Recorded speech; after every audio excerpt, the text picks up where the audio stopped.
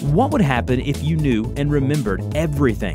At the 20th week of pregnancy, the embryo begins to remember the events, but then forgets them. Now imagine that you remember everything. Prepare to be amazed. The human brain is like a flash drive. It can accommodate 7 million megabytes of information. You would remember the whole history of our planet for 4.54 billion years. There are 7.4 billion people in 197 countries now on Earth. Just imagine that you remember and know each of them. In addition, you can communicate with them in their own languages, and there are 7,000 of them. Do you know this feeling when a melody plays in your head, but you just cannot remember what kind of song it is? Of course you do. Write the name of this song in the comments. This will not happen to you anymore.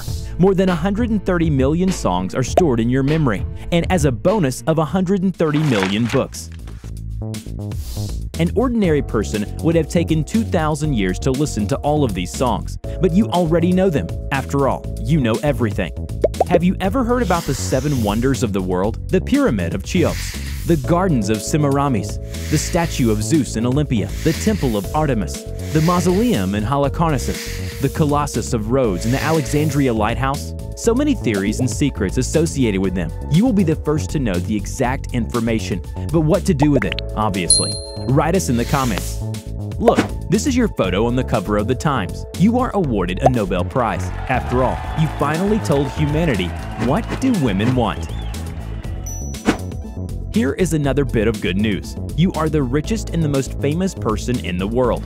All doors are open for you, and all the benefits of civilization are available.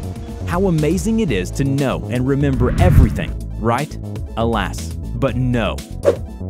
Why do you need all this money and opportunities when you already know everything? Just imagine you cannot be surprised, laugh, get upset, and even scare. There are no riddles in the world, and you do not have the opportunity to experience emotions. You have nothing to strive for and nowhere to develop. Boredom is your only friend. It's terrible, isn't it? Our advice?